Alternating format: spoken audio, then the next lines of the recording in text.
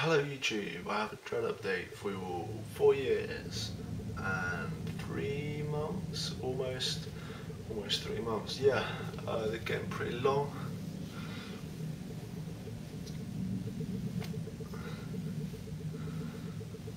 I'll stand up a wee bit. Getting there.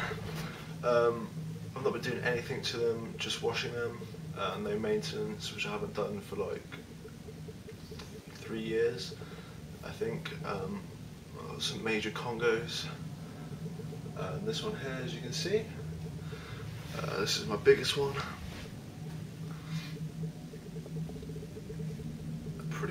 Pretty big. So that was a 4, and then this one, which was a 2. So that's my biggest congo.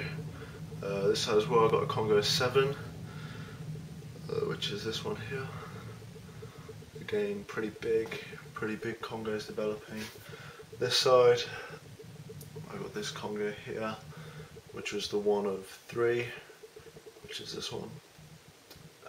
The one that I crocheted together ages ago when I first started them. So that's still one big loop. And another one joined on this one. This side as well, I've got another smaller congo. I know that's the same. No, that's a different one. Yeah, that's a congo of 3.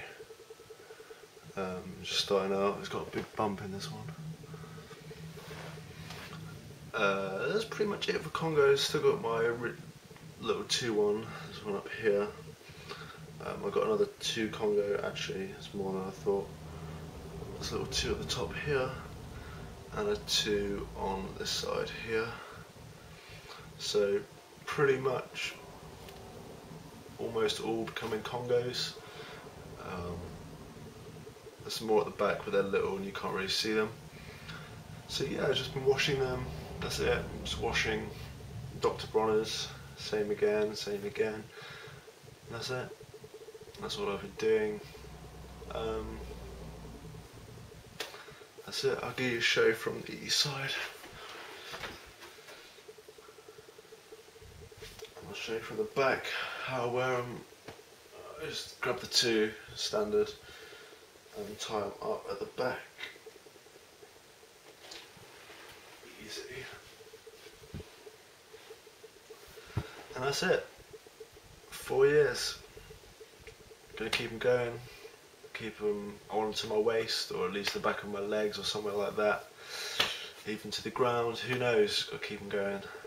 Anyway, thanks for watching. Bye.